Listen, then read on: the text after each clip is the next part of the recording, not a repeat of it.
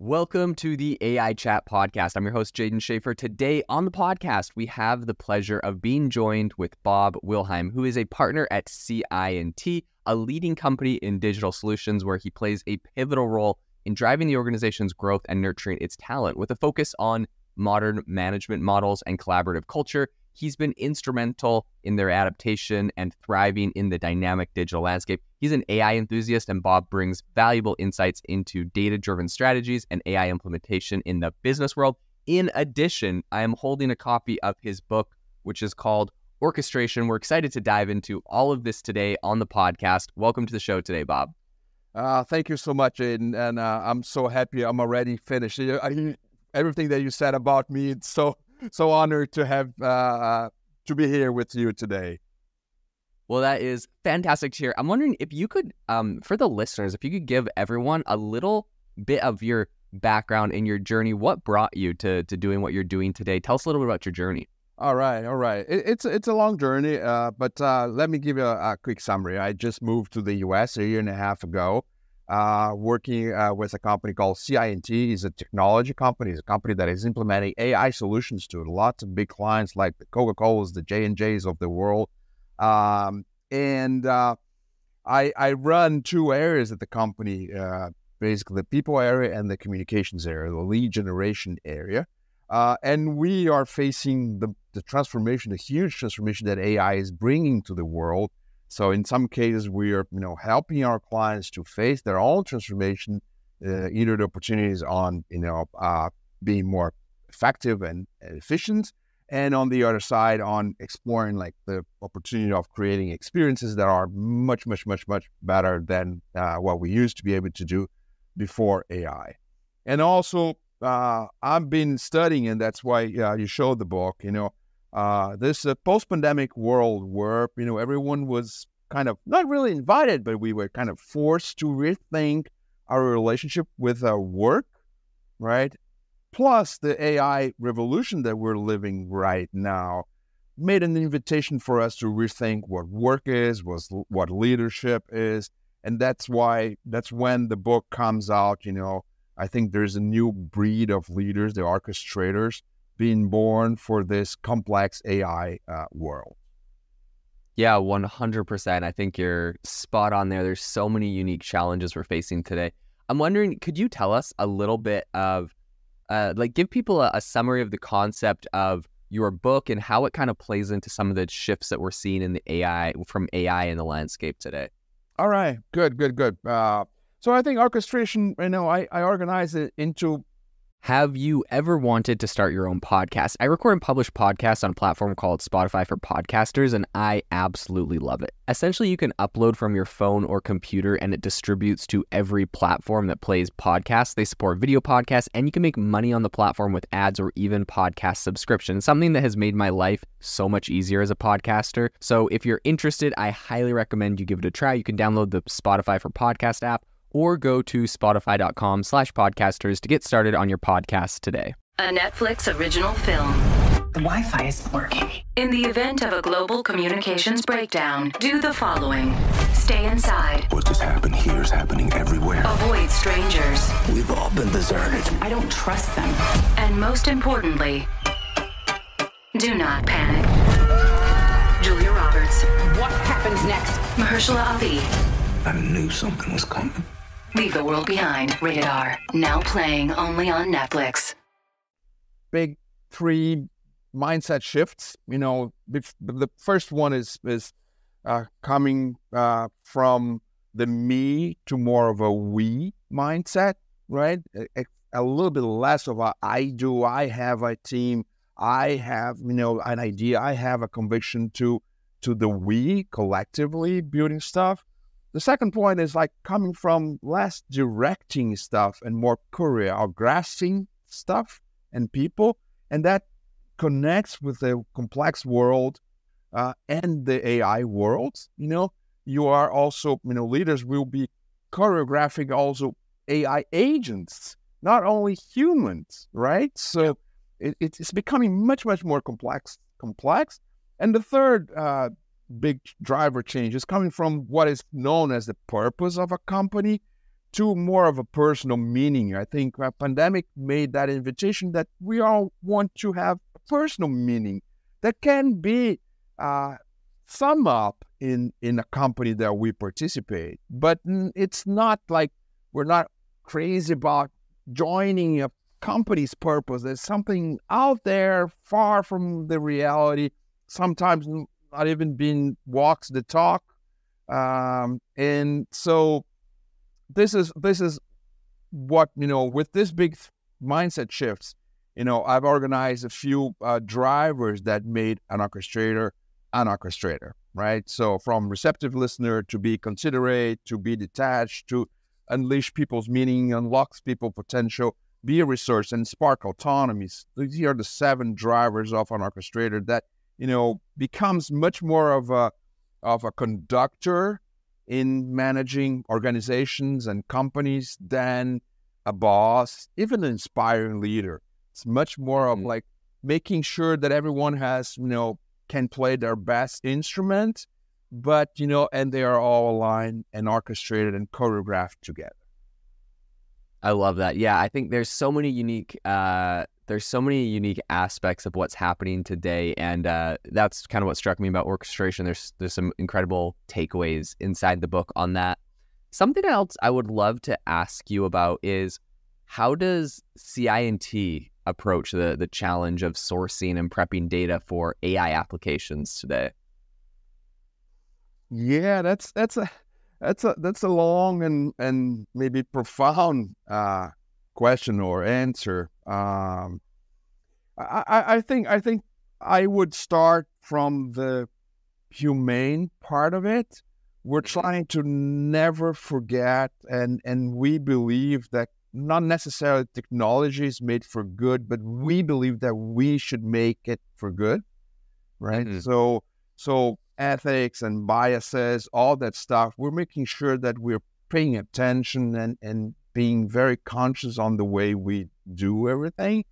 Obviously, we have to follow all the, legal requirements because we work with big enterprise companies, global companies.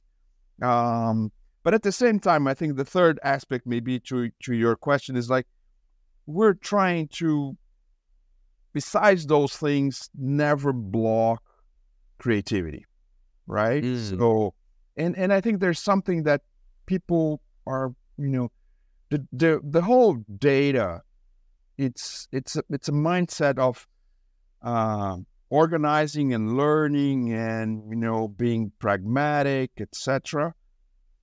But with AI, you can add creativity, right? Because a data-driven mindset, it's basically a mindset of looking at the mirror, right? So everything that you can organize, you can learn a lot, you can do amazing stuff with that. But with AI, you can combine the creative aspect of all of that and kind of create the future, right? So I think, to summarize it all, I think it's an open mindset that we're trying to bring, not be over pragmatic, over engineering driven, but also creativity and innovation driven in our approach to everything that we're doing among data and AI. Okay, yeah, I love that. And I should have done this at the beginning, but I'm wondering, would you be able to give just like a quick blurb or summary on what exactly CI&T does for the listener? Yes. CI&T is a technology company. We help the transformation of incumbent big corporations like the Coca-Colas, the J&Js, big financial institutions of the world, into their digital space, and more recently into their AI space. That by definition, there's no AI space itself. AI is a mean, right? So, but into their hyper efficient world of producing technology in a way that was never possible, and also hyper experimentation. So creating experiences for their customers in a way they never had before, right? So that's basically what we do. We are 100,000 people around the world, originally from Brazil, but, big presence here in the US, big presence in Europe and Asia too, and helping those big corporations to reinvent themselves. Once every company is a technology company nowadays, right? So, and every company will be, not saying it will be a company that will develop things on AI, but will be an AI-driven company. I don't see any other way, right? Yeah. Because things, either on the production side or the factory side, will be AI-driven. On the management side, they are already AI-driven, right? And on the marketing side, even more. So every company will be somehow AI-powered, let's say. And so that's what we're helping, our clients to do. Yeah. I think you're so right. Everyone will have to be an AI-driven company, or else, of course, their competitors will be able to outperform them with increased efficiency. But what I would love to ask you about is, in working on this, what are some of the biggest challenges that you have in helping companies perhaps come up with their AI strategies or implement AI or kind of bring it in? What's some of the biggest challenges you face while doing that? Yeah, that's a very good question. And, and my answer is, I had someone asking me that question about what was my personal biggest challenge or fear, right? Yeah. And the answer was myself. And I think the answer to your question is the people, right? Mm-hmm. So there's no technology barrier. Everything that is, we talked before about, compliance and legal, and ethics should be taken care of naturally. But these are not the blocks. The blocks are us, right? Mm-hmm. Because we think that we will be replaced, or we think this is not good enough, or, and sometimes some people are seeing AI as an oracle. It's not. It's an assistant. Mm-hmm. It's a bunch of, a huge amount of assistance that can make our lives so much better, right? Mm-hmm. But if we put AI as an oracle that knows everything, that's the wrong way of seeing the whole thing, right? So I think for ourselves, for our clients, the biggest challenge is on the people. The more we make people understand and feel good about it, the smoother the whole thing will happen, right? So, and I think conversations like this, they help people say, oh, so it's not that it's not complicated or complex. It is, but, at the end of the day, if we embrace the unknown, we will be able to, unblock our organization to move forward and live, instead of living with fear, living with excitement of what everything brings, right? And there's an invitation. If we jump from fear to excitement, more people can be co-builders of the future, and we avoid the potential negative aspects that, all this can bring to the world, right? The more people are excited of building an AI infrastructure with ethics, with, all the compliance necessities, legal necessities, the more this will transform the world into a better place. And the more people, are willing to do that, the better for all of us. Yeah, 100%. I got to agree with you there. And on that topic, because I love the framing that you use there of be excited. There's so much that we can do. And if we do that, we can all become co-creators in the space. What I would love to ask you about specifically is, for you, what's most exciting for you? When you look at AI and how it is going to evolve in the next, let's say, 5 years, particularly in the realm of business and digital solutions and everything you're working on, what are you most excited about in this, this transformation we're seeing? This episode is brought to you by Klaviyo, the platform that powers smarter digital relationships. With Klaviyo, you can activate all your customer data in real time, connect seamlessly with your customers across all channels, guide your marketing strategy with AI-powered insights, recommendations, and automated assistance, deliver experiences that feel individually designed at scale, and grow your business faster. Power smarter digital relationships with Klaviyo. Learn more at klaviyo.com/Spotify. That's KLAVIYO.com/Spotify. This episode is brought to you by Shopify. That's the sound of switching your business to Shopify, the global commerce platform that supercharges your selling. Harness the best converting checkout and same intuitive features, trusted apps, and powerful analytics used by the world's leading brands. Stop leaving sales on the table. Discover why millions trust Shopify to build, grow, and run their business. Sign up today for your $1 per month trial period at shopify.com/tech23. That's a good question. I consider myself a creative person, so I think what really excites me is the possibility of rebuilding everything from scratch with very different. It's not an evolutionary thing. I love the evolutionary thing, but this is a kind of a and this word is so much used, became so much of a buzzword, like this disruption, right? So it's maybe we can find a better word, but what really excites me is that AI is giving us a blank page. Yeah. Right? It's not like just like you do this thing 10% better, 20% better, very incremental. It's like you can do absolutely different, right? And the beautiful thing is that with AI, you can do a little piece of something and tasks. You don't need to do the whole infrastructure or the whole system or the whole marketing strategy or anything. You can do a little piece. You can say, oh, let's pick a little, marketing, for instance. You can do just the creative of, your films using AI. You don't need to do all the process. It doesn't need to be automated. It doesn't need to be everything at the same time. And you will feel huge, 200%, 300%, 500%, 1,000% better results by doing just a little piece, right? With other technology in the past, you have to rebuild. Imagine like if you go from traditional systems and moving to the cloud.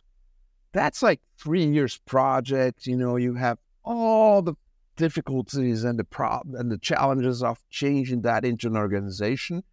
And maybe 3 years later, you see amazing results. And in the process, you see some results, but they take a long time to happen. With AI, you can get, let's say you're an airline company and you have a pricing challenge.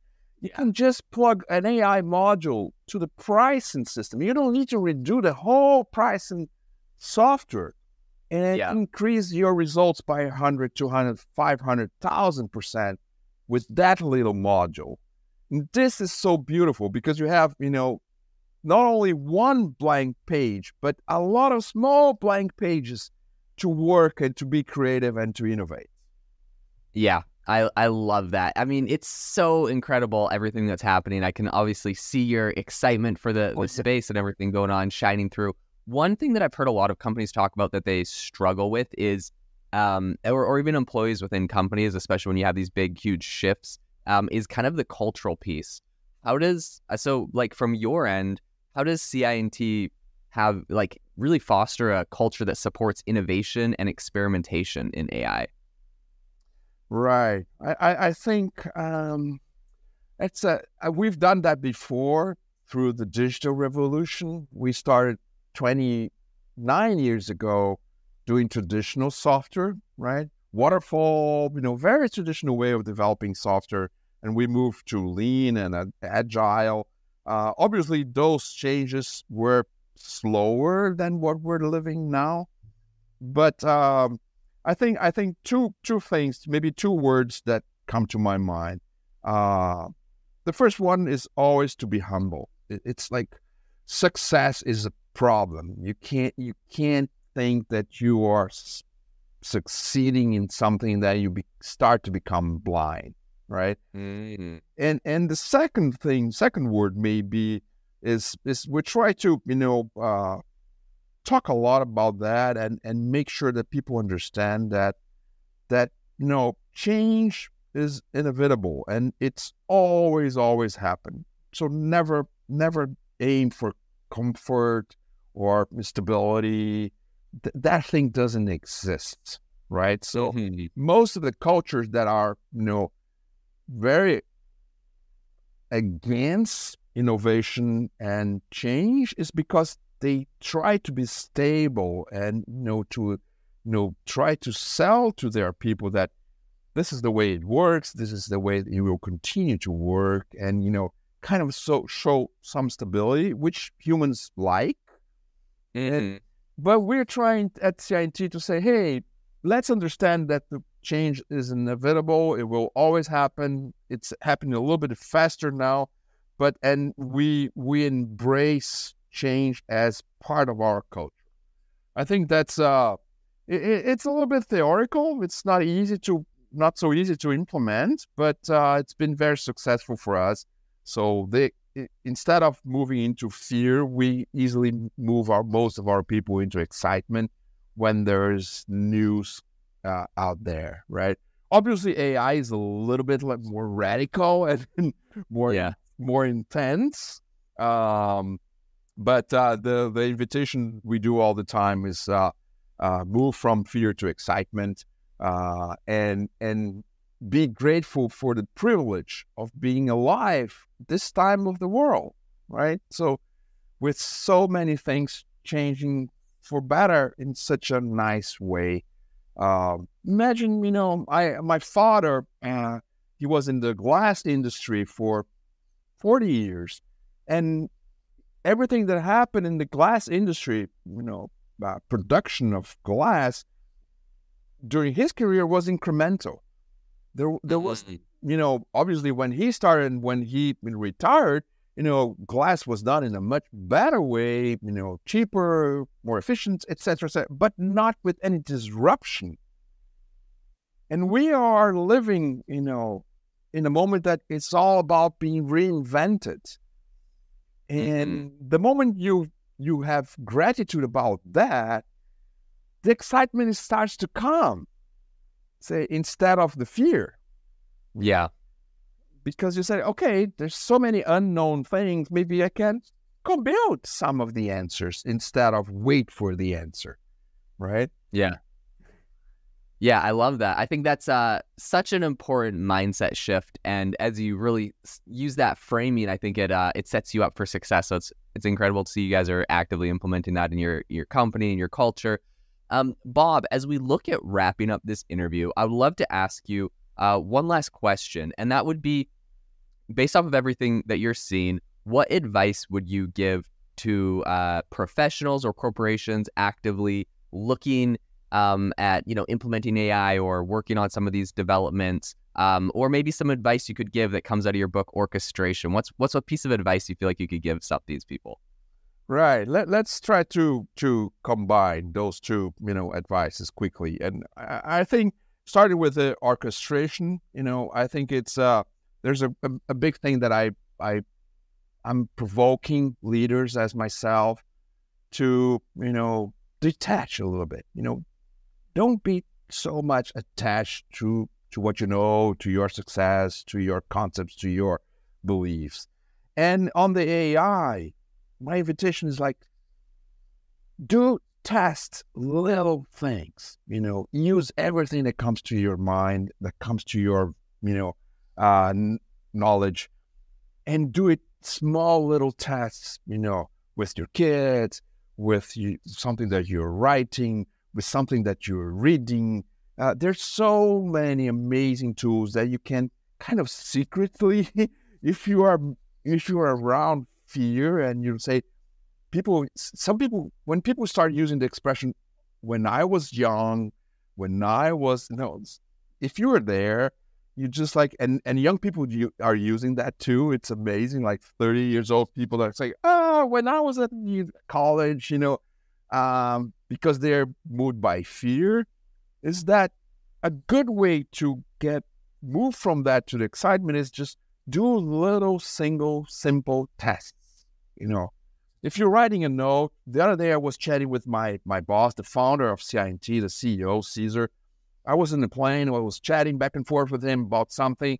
And at a certain moment I said, maybe this is getting a little bit too hot, in the sense of the energy was high. And I anonymized everything, took all the names out, and had a quick chat with ChatGPT, as simple as that, in the plane, and said, ChatGPT, what are the emotions of these texts? what this text is bringing to a potential reader of this text. Is it too aggressive? Is it nice? Would I sound as building something or an invitation for building, or am I destroying something? And the results were amazing. The answers were like, yeah, this sounds very constructive, but there's this little phrase that is very aggressive. I don't know. I don't know why you're using that. And then I rephrased and checked it again.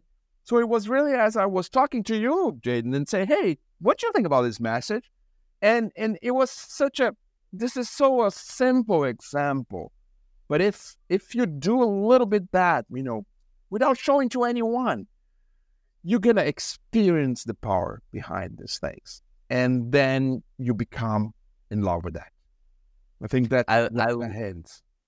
Yeah, I love that. That's incredible advice. And that's a great example because, ChatGPT or other AI tools, it's just an awesome opportunity to use something with no, like emotional attachment to an issue, right? Sometimes when we work on deals or renegotiate things, we're like attached to it. We want it to be this way or that way. But you give it to that, it's just going to tell you like that, it's flat out computer generated. This is aggressive. This is nice. This is whatever. So I love that. To the listener, thank you so much for tuning into the podcast today. Make sure to go and get a copy of Bob's book. Orchestration is a phenomenal book. Is great listening to you chat about this. I'll leave a link in the description in the show notes for people that are interested in getting that. They can go find this. And once again, thanks so much for coming on the show. To the listener, make sure to rate us wherever you get your podcasts. And I hope that you have a fantastic rest of your day.